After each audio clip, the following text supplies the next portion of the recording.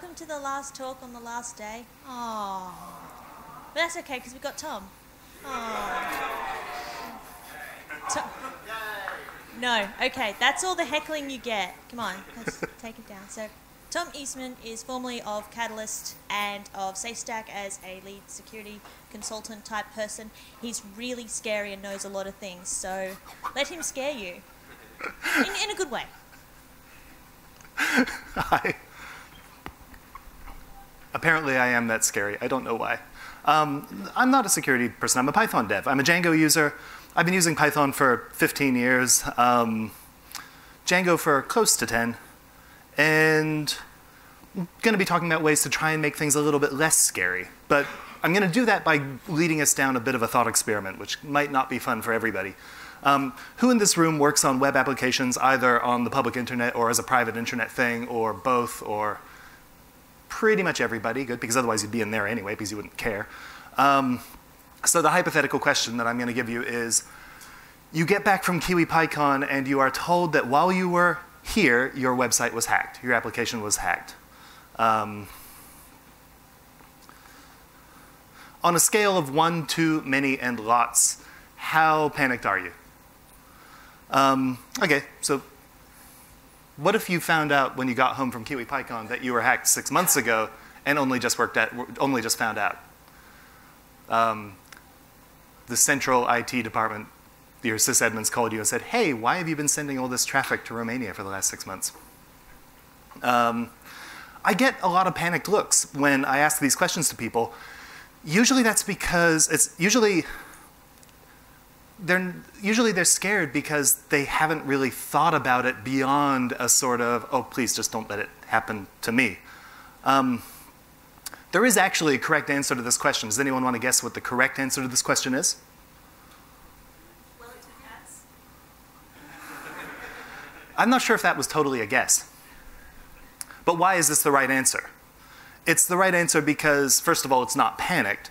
And it shows that you've at least thought about this. You've at least gone down that thought experiment. Imagining how you'll get hacked is how you protect yourself from being hacked, because you actually have to be thinking about all the worst case scenarios in order to even work out how you're going to protect yourself from them. So that's what we're going to do today. We're going to take an imaginary web stack, and we're going to just sort of start seeing how far down this rabbit hole we can go. We'll start thinking about the horrible things that can happen to you in your day job. The most important thing to realize is that about security is that it's not any one thing. There's no single security mechanism so clever that it stops all attacks from all attackers, except maybe unplugging the server, melting it down into slag, and dropping it into the Marianas Trench. And even then, the attacker will find the backup of your database that you left in your home directory on your desktop machine. So, yeah. There's more than one kind of attack, and so you have to think about more than one kind of defense. A secure system relies on lots of defenses in lots of places. You have to start to think about who the bad guys are and what their intentions are and what their motivations might be. When you do this, there's usually kind of a structured mechanism to it. You find yourself thinking about classes of attackers in terms of what their motivations are, what their resources might be, and their potential skill level. So let's just play this thought experiment for a little bit. Opportunistic script kiddies. These are the people who are probably trolling the internet for low-hanging fruit. They're looking for unpatched systems that have 0 days already installed on nice user-friendly click it to hack it, things like Metasploit. They're very unlikely to use financial resources when they're just casting their net wide. But they're dangerous because they have all the time in the world. And there's effectively an inexhaustible number of them. They're in it for the lulz. So you might sit there and think to yourself, oh, they're not going to attack me. Why would they attack me? I'm nobody. And the answer to that question is, if they can get in, that's the reward. It's not like they cared about who you were. Organized criminals. These people are usually out for some sort of specific financial gain. They're generally very skilled. They have financial resources, and they're organized to at least spend some of that on getting into your system. they often have very specific motivation, which is also for financial gain. So if there's no financial motive to breaking into your blog, then it's possible that, why are you two dancing back there? That's strange. On the other hand, they could just be out to DOS your site for blackmail or extortion purposes. Disgruntled former employees.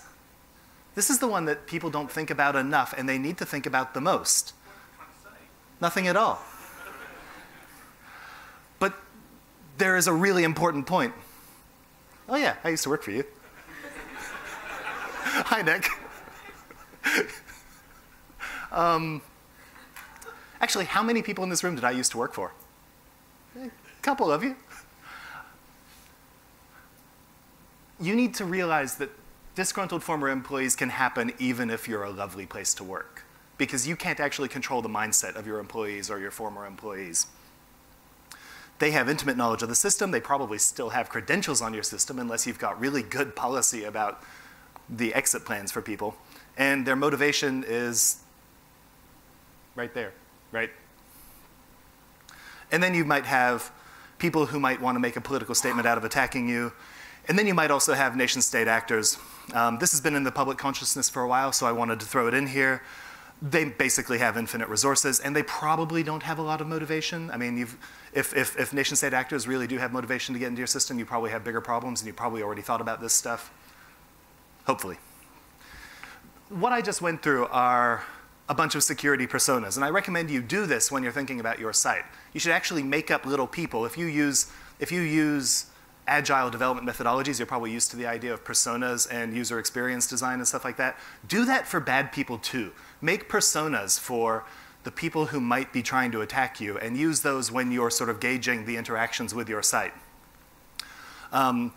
Just a very brief example of this sort of thing. I spent a couple of years working on a tool for the Ministry of Education, and it was a tool for teachers, but the attitude towards the tool was quite polarized. A lot of people were very for it, and a lot of people were very against it.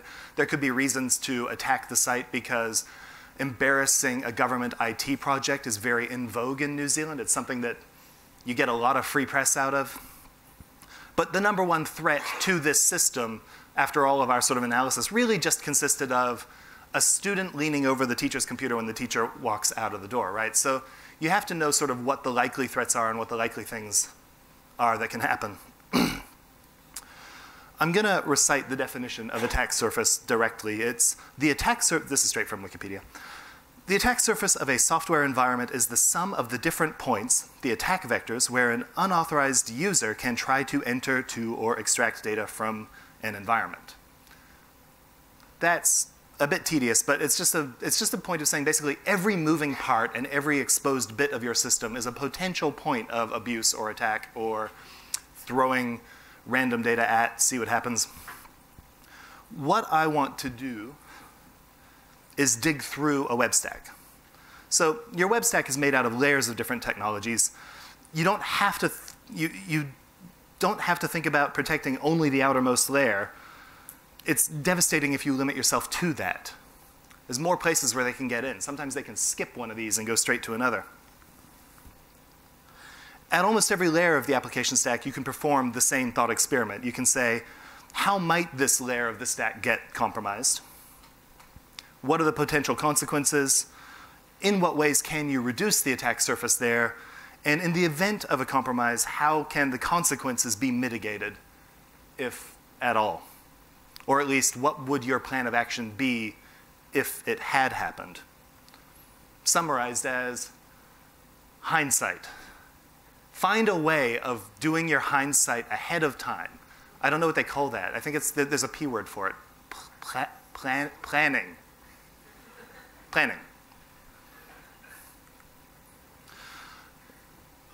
So, sorry, I'm rushing really fast because this is a 45-minute talk, and we have a 30-minute slot. So, moving on. Your web server is probably some combination of Apache or Nginx, generally speaking. Both have very large communities behind them. Both are mature and well-tested pieces of software. But it's also obviously the most exposed part of your web app, pretty much by definition. It'll be hit by everything. Any bugs discovered in either Apache or Nginx will be automated and exploited quickly. That's just the fact of life. And it'll be anything that happens on the internet will happen to your server at some point. SSL bugs like SSL bugs like the ones that we've seen in the last year, Heartbleed and Poodle and stuff like that. They're the sorts of things that will end up always being tried against your servers. So how do you minimize the attack surface of your web server? You start by disabling everything you're not using. In my experience, that's actually a lot easier with Nginx because it tends to start with a minimal configuration anyway. Apache kind of starts with a whole lot of the modules that it thinks you're going to like to use, and these days you probably don't use those. You probably don't use mod CGI anymore. You probably do use, well, if you're running a Python stack, you probably don't use mod rewrite, except for a couple things. Actually, no, you do, because SSL redirects. Sorry, I'm making stuff up. One of the best things you can do with configuration is delete big chunks of it. SSL configuration is hard. Jeremy went through this in his talk. And this tool, if you're not a crypto expert, or if you're just someone who actually has a life and needs to get their job done, the myriad of SSL configuration options and things are just going to be overwhelming to you. So get some best practices advice, and this is a really good place to start. Really experienced sysadmins that I know have a few complaints about this thing. They have like, oh, I would change that cipher. I don't really like that one. But they're the experts, and if you're not, lean on experts. So let's say that's minimizing the attack surface, but what if someone got in? This is what we want to do. We want to think about what will you wish you had done? Or if it has happened, what can you do? One of the best things that you should have done is keep the web servers separate from the app servers. If you have any kind of budget at all for this and you're not just running it on your Raspberry Pi, separating out either in virtual machines or actual hardware or whatever, the web servers from the application servers is a really valuable thing to do. And that's one of the main reasons why I'm moving away from mod WSGI and all my things. Mod WSGI for deploying Python apps is really mature and really stable and really good, but it does couple your application server to your web server in a way that probably just ain't that good an idea anymore. But I gave this talk at PyCon AU, and Graham Dumpleton, the author of mod WSGI, pointed out that he's working on a system that might flip that on its head. It's called mod WSGI Express. I don't think it's ready yet, but have a look at that if you are using mod WSGI and are interested in what options you have to make things safer. Operating system lockdown is important as well. Who here uses Ubuntu a lot? Cool, I'm basically talking to an Ubuntu crowd. Learn more about AppArmor. AppArmor or SE Linux, if you are using Red Hat, provide a lot of operating system level protections to prevent code exec, for example, on a web server from being devastating. Because they won't be able to shell out and create a bash shell if your AppArmor rule says, oh, by the way, Apache doesn't need to run bash, so how about we just don't let it? It's really, really good layer of internal protection to prevent that initial compromise of potentially bad, unpatched Apache code to get to the operating system level. I'm going to skip some stuff. Oh, I have things. Cool. A lot of people skip this step, but why does your web server need to talk to the outside world? Don't let it. Firewall off everything. Your web server shouldn't be able to talk to anything except the server that it gets its security updates from. Why would it be able to talk to anything else? Why would it be able to initiate connections to anywhere else? Okay, so let's talk about your Django server, or your mod WSGI server, your application server, or whatever. Because application servers are usually written in a high-level programming language like Python, you generally don't have to worry about buffer overrun C-style attacks like you do with Nginx or Apache. But if something does happen, an attacker could achieve arbitrary code execution on your application server by compromising any system commands that your application server runs. If you're shelling out to anything as a part of your application server. Like imagine you're using some image magic tools to resize images and you're passing it command line arguments and those command line arguments aren't fully sanitized. But the more likely direct attacks against your application server code probably involve compromised login credentials. They probably involve someone getting a level of privilege in your application that they shouldn't have otherwise gotten. Stealing the accounts for the Django admin user, right? Or there could be an indirect attack on your application using cross-site scripting, and we'll talk about that if we have a little more time. How do you mitigate this? You need to make sure your application server can't do any more damage than it needs to be able to do if you suddenly lose control of what it's doing.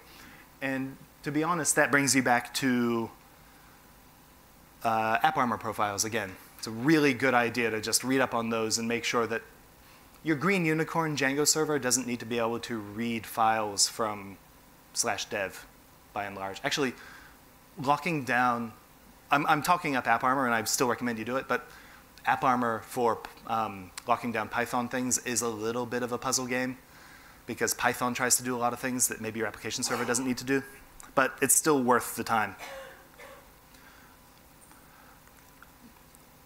Decent things to do include making sure it's running as a user who doesn't have the right to do anything else.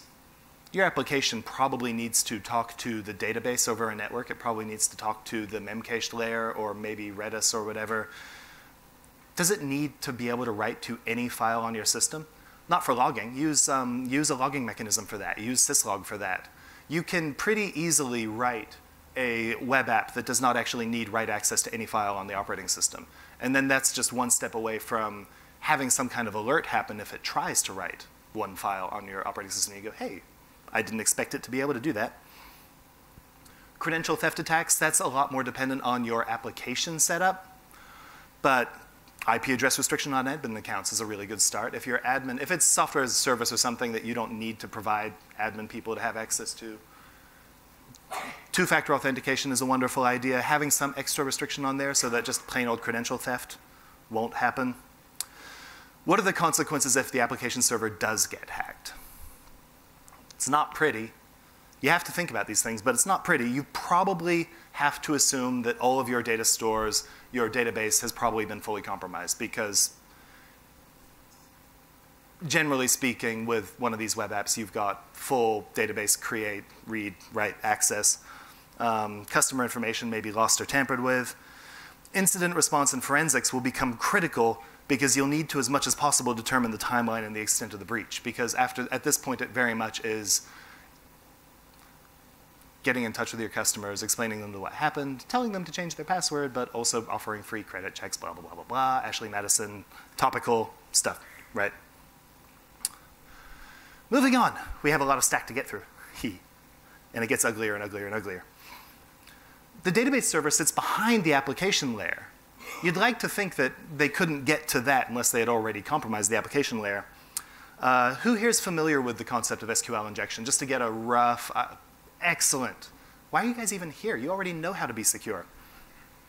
If there's an SQL injection vulnerability in your application code, then it might be possible to compromise the database without requiring a compromise of the application server code. That's the risk, right? Any kind of SQL injection vulnerability, they just bypass all your protections and have full access to the database. The database could be exposed through lateral movement inside your network, or the database backups could be compromised. I won't ask for hands up on this one, but how many people, just you know, grimace to yourselves if you have a database dump of your system sitting in one of your home directories on one of your staging servers. Cool, I saw a couple grimaces. Oh, yep, it's a thing.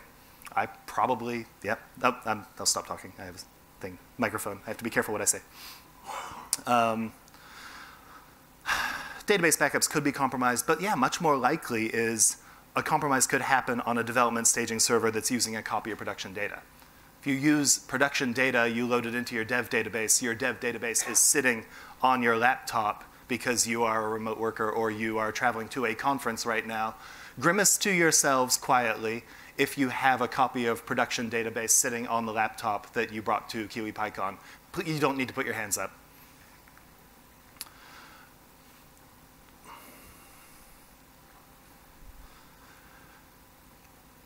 There's not a lot you can do if they get as far as SQL injection, but there's absolutely no excuse for them to be able to get to SQL injection. SQL injection is the #1 thing on the OWASP top 10 in terms of security vulnerabilities in the world, and it is also one of the most preventable. The techniques to prevent it have been spelled out for people.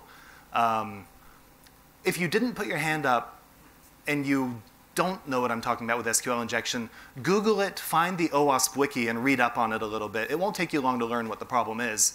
And you'll find, yeah, it is very fixable. And at this point, there's no excuse for it to still be in your web app. Find a way to not use production data on your dev environments. Use test data or whatever. You probably have to use production data on your pre-prod if you have that sort of setup. But don't let it spread. And here's the thing that everyone forgets to do. Audit where it has spread to. Have a list somewhere in your process of these systems are the ones that have production data. If you know, you cannot protect it if you don't even know where it is. You cannot protect production data if you don't even know which of your employees have it on their laptop. How can you? That laptop gets stolen at a conference. Stay away. Yeah. Know where your database dumps live. That's actually really, really, really easy. What are the consequences? The data's been breached, you know. Ashley Madison, blah, blah, topical, topical. It can be a little bit embarrassing, is what I think I'm trying to say. But it can be an awful lot more embarrassing because you probably don't even know it's happened. I am going to skip an entire section of this, but I love talking about cross-site scripting, and I love talking about content security policy. So bug me afterwards, because, and if you don't know what content security policy is, put that on your list of things to Google after this talk.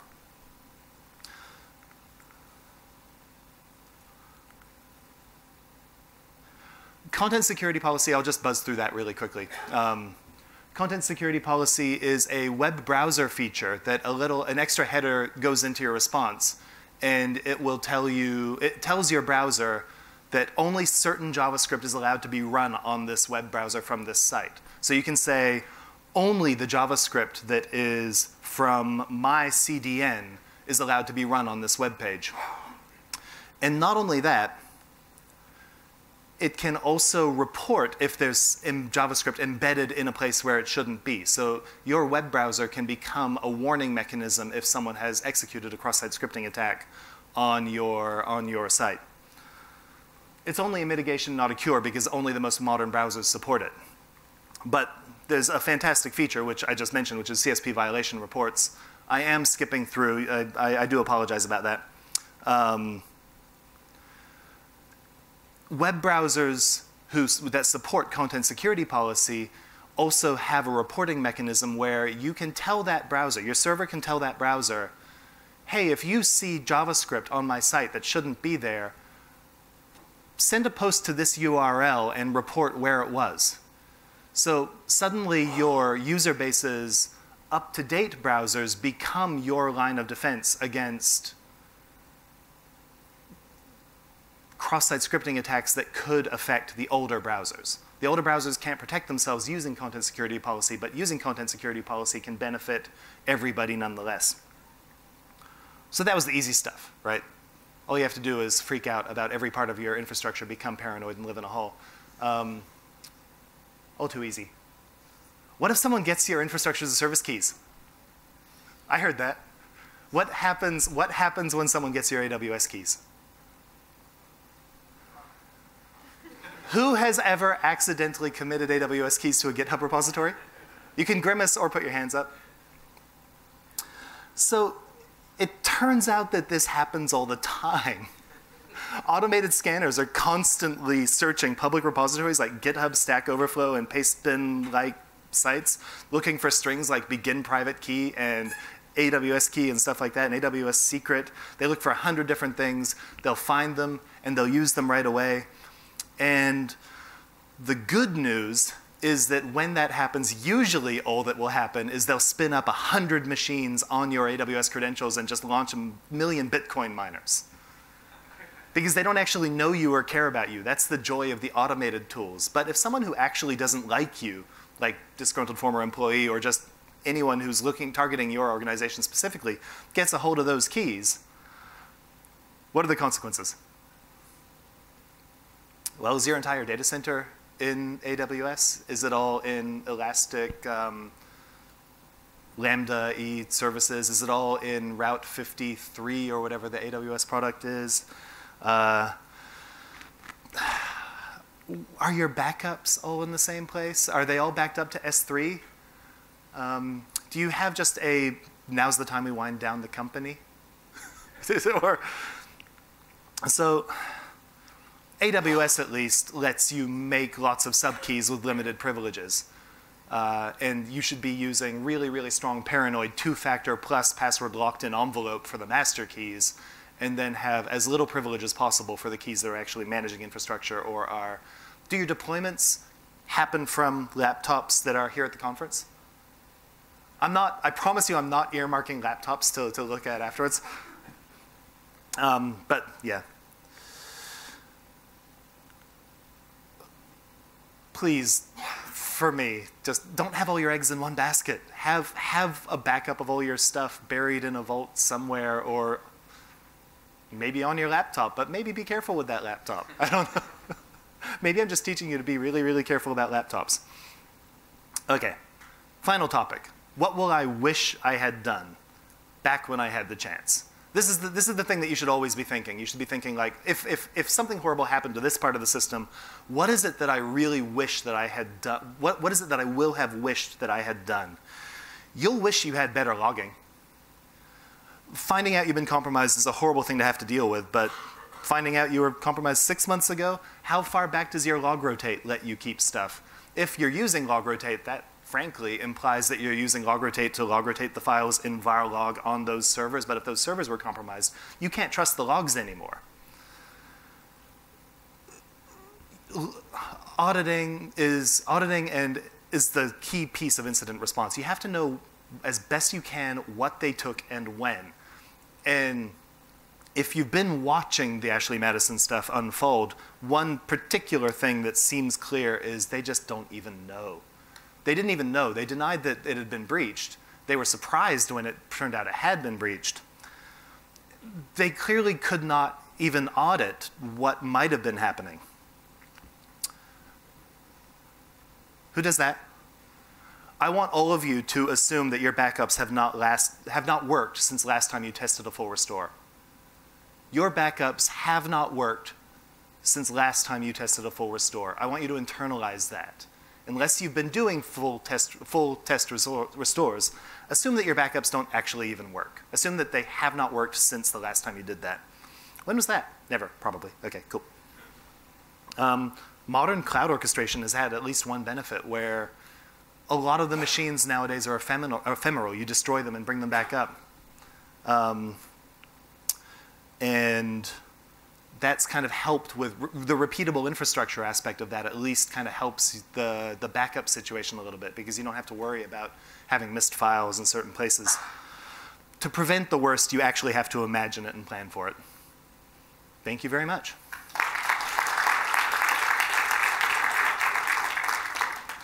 Thank you.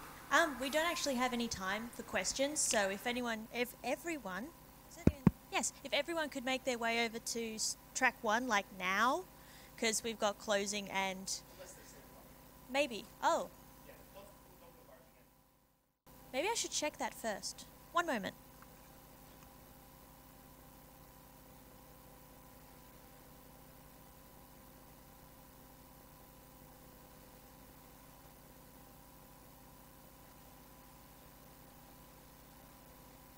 I was told to make everyone run, but it's not ready yet. The full version of this talk where I do cover the stuff I had to skip for time constraints is available on YouTube. I gave the talk at PyCon AU. So by all means, feel free to check that out. They're not quite done over there yet, but I just said what Jen told me to say.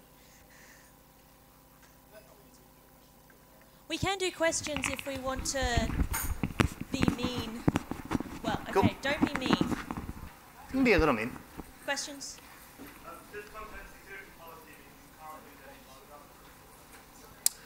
Okay, sorry. The question was if does content security policy prevent you from using inline JavaScript? The answer is the default configuration for content security policy does block all inline JavaScript. And that is its single best feature. But what that means is that you have to have planned for it. So backporting content security policy onto existing systems often means you have to turn that off at first and slowly refactor possibly quite a lot of your code to strip out all of the JavaScript that's inline in your pages. Every Greenfields project, every new project you start, you should have content security policy enabled with a strict policy from the start. And that means that you will put all of your JavaScript in JavaScript files, and you'll be far, far safer that way. So yes, that's the biggest sacrifice that you have to make. And it can make refactoring it a bit of a pain, but totally worth it.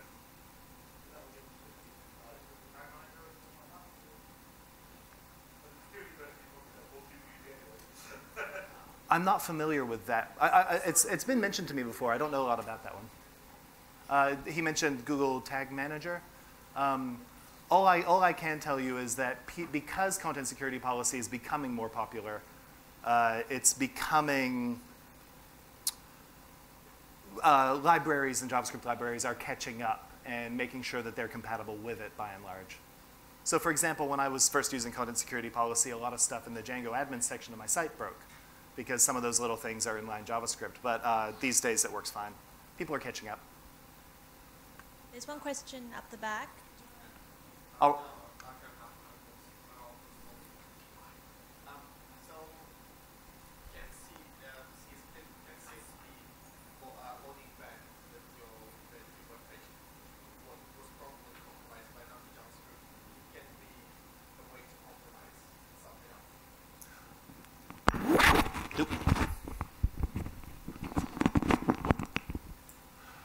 When I first tried to use that feature, I pointed it at a page that had like 1,000 little bits of inline JavaScript, and this was an earlier version of Mozilla where it was still kind of provisional, and it tried to send a post for every single violation in the page. That was less than ideal. You tell it which endpoint to go to, and so you probably want to make sure that that endpoint at least will be able to handle whatever's coming into it. It's probably safer than that nowadays, that's for sure. I have a question. Yeah. If you've got an infinitely sprawling var log and you're not supposed to put it in S3 or Glacier, where are you supposed to store all your server logs?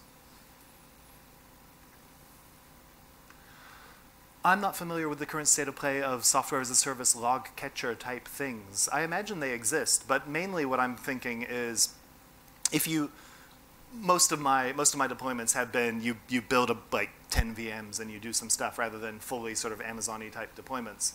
And a separate logging server which uses separate SSH keys to get into that is basically just harder to lateral move into is probably a really good start. So what is it called? Logly. That sounds promising. L-O-G-G-Y? L-O-G-G-L-Y? Logly? Yeah. Okay. But as long as, if you're contemplating the prospect of the application servers or the web servers or the database servers getting hacked or getting compromised, their logs should go somewhere else. And the log server can be kind of a black hole. If you are careful with its SSH credentials, they're not just sitting on your laptop here at QEPyCon, then it can receive stuff, it can write stuff to disk, that stuff can go to some sort of tertiary storage system. Nice thing about logs on tape is that they can't be tampered with. So maybe, yeah. There's bound to be 1,000,001 ways of doing it, but the main thing is just to make sure that a compromise of this end doesn't give you the logging server for free.